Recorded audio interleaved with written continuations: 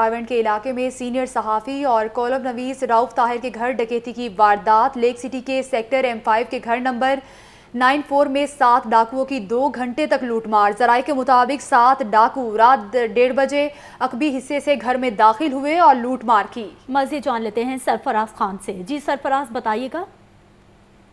ये थाना रायवंड का इलाका है। सीनियर सहाफ़ी कालम नवीस रऊफ ताहिर के घर जो है वो डकैती की वारदात हुई है। लेक सिटी के सेक्टर M5 के घर नंबर 94 में 7 डाकुओं ने 2 घंटे तक लूटमार की। 7 डाकू रात 1:30 बजे अक्बी हिस्से से घर में दाखिल हुए और लूटमार की। डाकू मुसल्ला से हाथ को बांध कर हर चीज के साथ ले गए। ये कहना है सीनियर सहाफ़ी रऊफ ताहिर का। नकाबपोश डाकुओं ने हाथ में दस्ताने पहन रखे थे।